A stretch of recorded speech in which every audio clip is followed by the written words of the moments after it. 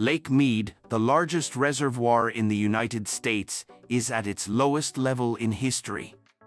As of today, the reservoir is at 1,085.6 feet above sea level, which is 155.6 feet below its maximum level of 1,241.2 feet. The low water level is due to a combination of factors, including drought, increased water demand, and climate change.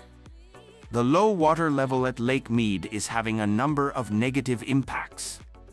The reservoir is no longer able to generate as much hydroelectric power, and it is also providing less water for irrigation and drinking water.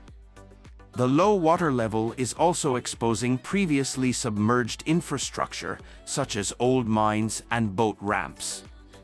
The federal government is working on a number of plans to address the declining water levels at Lake Mead.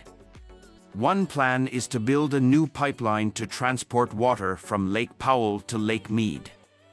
Another plan is to increase water conservation efforts in the states that rely on the Colorado River.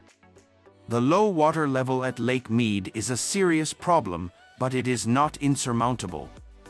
With a combination of water conservation and new water supplies, it is possible to ensure that the reservoir remains a vital source of water for the Southwest. The reservoir is currently at 28% of its capacity. The low water level is the result of a 22-year drought. The drought has been exacerbated by climate change. The low water level is having a number of negative impacts.